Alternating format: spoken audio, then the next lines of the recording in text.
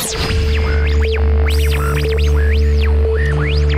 we have the HTC Touch Diamond 2 here, and I am going to show you how to do a factory restore using the hardware buttons.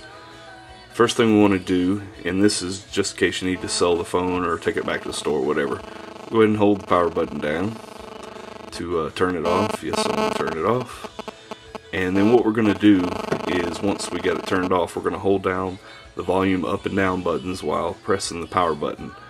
Just pressing it one time, and then once we get to the screen we want to see, we'll let it off. So I'm going to go ahead and get both these held down, make sure, and then hit the power button. And there we go.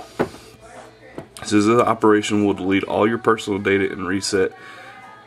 Press volume up to restore, manufacturer default, or press any other keys to cancel. So if you just didn't know you want to do that and did it on accident. So now I'm going to hit volume up and waiting for completion, and you can see it's going through that right there.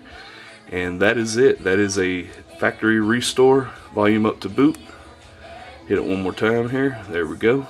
And now when it comes up, it should prompt you just like it's a brand new device out of the package. All your data is gone.